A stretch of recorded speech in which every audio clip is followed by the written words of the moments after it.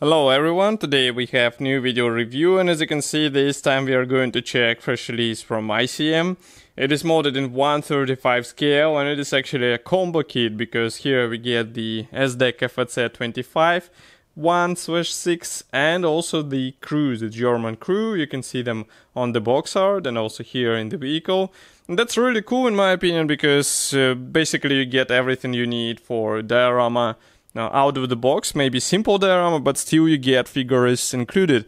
And here we have the commercial sample, so it means you will get exactly the same stuff as what you see in this video. So first of all, box size is typical, I would say, for this brand. Here you can see comparison with my hand. And once again, a reminder, this is a 1/35 scale kit. Then on this side we have some information about this kit. So there are 302 parts for the vehicle and 32 parts for the figures. On the other side, we can see the same marking option as the one depicted on the box art, but we will get to it when we will be checking the assembly manual. The box structure is typical. Here we have the cover printed thin top cover, and then we have sturdy white cardboard box, which should actually protect everything inside. And once we open it, here is what we have inside. As you can see, at least all the screws are connected with rubber bands, so they're not flying inside the box. That's really cool in my opinion. At least like this. Okay, so I'm going to remove the rubber strap, rubber band, and then here we are going to start with the figurine parts, and then we will continue to the vehicle. In the meantime, let me remind you that you can support us financially. It is done easily by pressing the button donate on our website, and it is done via PayPal, so it should be quite easy and safe, and of course you will be the one who will decide how much we will get for new photo and video equipment. So here we have the first plastic sprue, gray one, it is easy to notice. And here we have figure parts. I would say parts division is typical for 1/35 scale, so we have separately molded legs and hands and also torso. And torso is molded as one piece part, so you won't have to join any separate pieces. And I can bring it closer so that you can see those parts in detail. So here we have legs, head.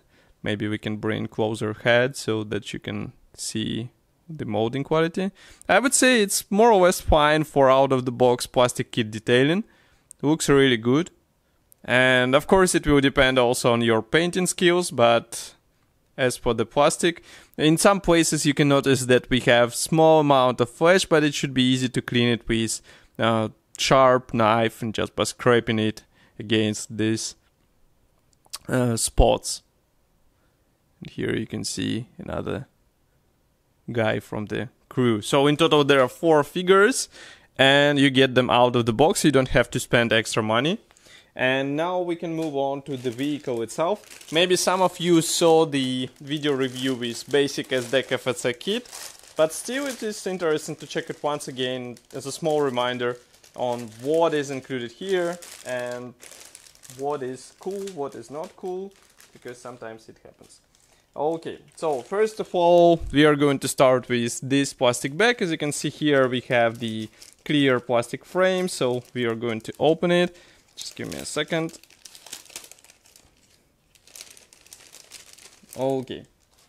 Here we have the clear transparent parts. These will be used for the vehicle, but not for the current version, because as you remember, it does not have any clear parts. So here we would need only these round lenses for the headlamps and tail lights, as far as I remember. Okay, next we have not so cool thing. These are vinyl tracks. And even though they should be easy to install, they're not as good as plastic parts, for example, or plastic track links. So if you would like to get the better detailing, I would recommend to find some aftermarket upgrade. And note that we get not only the vinyl tracks, but also vinyl tires here, because this is a half-track vehicle, as you remember. Here we have tires. They look fine, I mean, they should be okay for out-of-the-box build, but for the professional modelers, I would recommend to change it straight away to the proper plastic upgrade or even metal upgrade. Here you can see the tracks. Okay. Next we have the plastic sprues. So we are going to start with the biggest one. Here it is. And of course, its size is defined by the fact that it contains the hull parts. As you can see here, we have the top cover. Here we have the bottom insert. Maybe actually this is also a floor panel, as you can see here. Note that the bonnet panels are molded separately, so maybe you can open them in order to expose the engine inside. And if you flip it over here, you can see that there are some spots for the internal detailing as well. Maybe there will be some separately molded parts, who knows.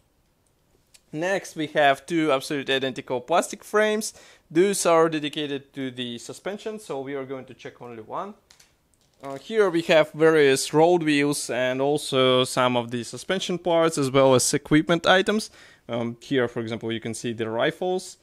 And again, molding quality looks really good. Here we have machine gun. I can even bring it closer so that you can see these items in detail. Here they are. Here we have road wheels. Here we have the drive sprocket.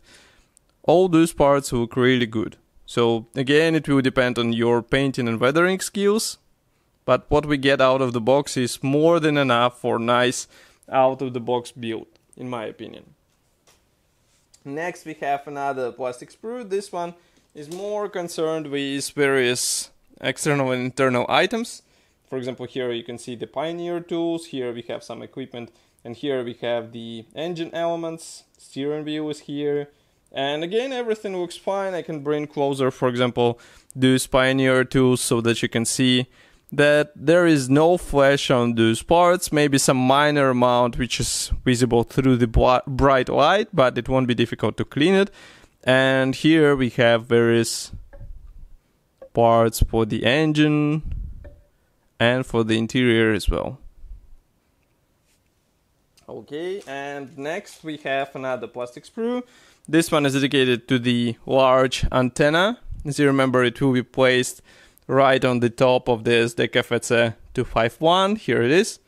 And here you will have to be careful, because this is a really thin part which is molded as a one piece, and you have to cut it without breaking any of those segments. That will be a bit tricky task, and I know some modelers will just replace it with metal wire and forget about it.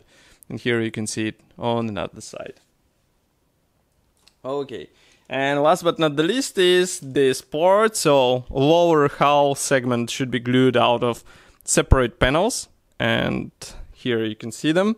Also here we have some parts for the side panels as well. Here we have engine pieces. Here is the engine block house. Here we have suspension parts for the front axle. And if we flip it over, here we have also some guiding elements for the internal elements. So it will be more or less easy to install all the stuff in the right spots. And last but not the least is the assembly manual. Here it is. This one is printed in a typical brochure format for the ICM, so there is no surprise. And we have short history note on the on two languages, so Russian and English here, technical specifications, paints chart, and when we open it, here we have also decals sheet. So just give me a second. Here it is. This one features all necessary symbols. We even have dials for the dashboard. So it should be more or less detailed vehicle if you plan to build it without any additional accessories. We also have here the separate manual for the figures. So we have parts map and paints chart. And on the other side we have assembly manual combined together with marking guide. Then we continue with parts map for the vehicle. And note how many parts won't be used. They will go straight to your spare box. Here we start assembly with lower hull half, and as I said before, we will have to combine separate panels. Then you join all this stuff with the bottom panel or floor panel. Here we continue with sides, which are angular, as you remember.